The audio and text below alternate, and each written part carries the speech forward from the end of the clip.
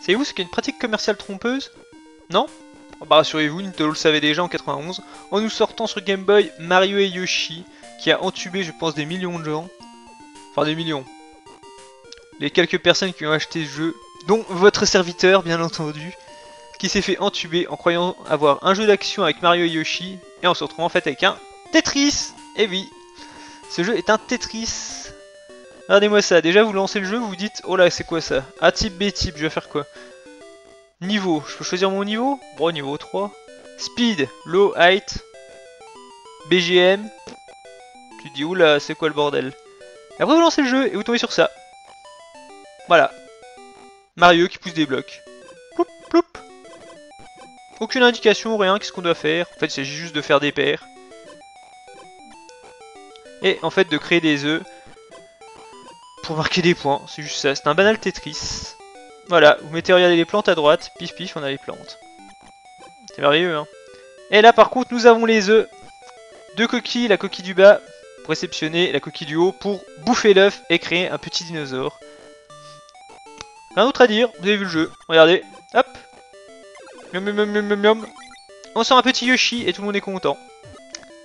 Surtout Nintendo est content d'avoir pu vendre ce merveilleux jeu qui n'a pas dû... Je pense pas qu'il ait été beaucoup vendu. Vu la dope que c'est, on va pas se mentir. Voilà, Nintendo a entubé tout le monde. Mais, quoique, je suis mauvaise langue, écoutez. Il y a Mario à gauche, il y a Yoshi à droite. Le jeu s'appelle Mario et Yoshi. Le contrat est validé. Ça joue. Ah, c'est vraiment du foutage de gueule, hein. Je pense le nombre de parents qui se sont achetés le jeu en se disant, bon, ça va faire plaisir à notre gosse. Ouais, si on veut. Bon, le but est quand même de faire des œufs les plus imposants possibles pour marquer un maximum de points. Et donc bouffer un maximum de personnes. Ploup. Là, c'est ce que je vais faire. Je vais essayer de booster mes œufs au maximum. Ça m'intéresse pas, on va le foutre là. On va prendre l'œuf là. Ploup. Et à chaque œuf, en fait, on marque plus de points. Vous voyez là, par exemple, j'ai marqué 100 points.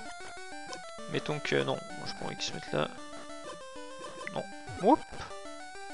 Bon, il y a quand même une musique, hein. C'est quand même pas mal. C'est toujours la même, hein. Vous l'aviez bien compris. Alors, les fans de Nintendo Boys, vous êtes contents de votre merveilleux jeu? Bon, le jeu est quand même jouable. Hein, il est pas si mauvais que ça, mais c'est quand même un peu limite de proposer un jeu pareil. Le but est bien sûr que on ne touche pas la ligne du haut. Là, c'est un peu mal barré. Tac. Bon, en termes de difficulté, il est quand même assez dur.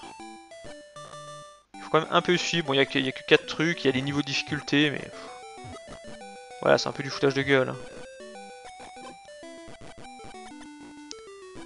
Tac. Je pense que c'est mal barré, là.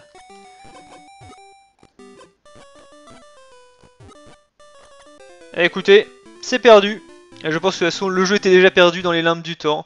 On ne l'oubliera pas. C'est clairement le foutage de gueule de Nintendo sur Game Boy. Marc, on n'était pas beaucoup à l'avoir acheté. Je pense que j'étais le seul à l'avoir acheté. Qu'est-ce que vous voulez que je vous dise de plus? C'est vraiment le jeu pour se foutre de la gueule des gens et se faire un maximum de pognon. Bah écoutez, Nintendo avec un grand N comme naïf, comme ses consommateurs. Et de toute façon, je le rappelle, Sega, c'est plus fort que toi!